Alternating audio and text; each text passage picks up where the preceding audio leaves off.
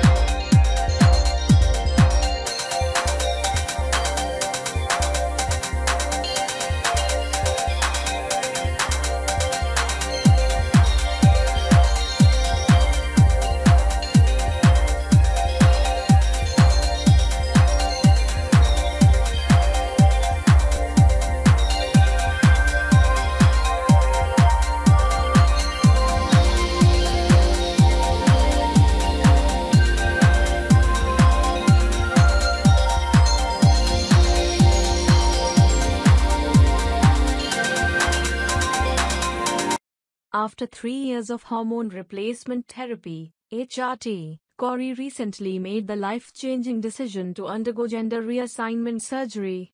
The couple traveled to Thailand for surgery, which took more than 3 months for Corey to recover from the 7-hour procedure. Now she feels comfortable in her body. Post-surgery, the couple are moving on to exciting new chapters in their lives. Jari has landed acting jobs in a number of upcoming films and television series. Corey is getting back to working as a model and activist within the trans community. As for their relationship, they say there are no limitations.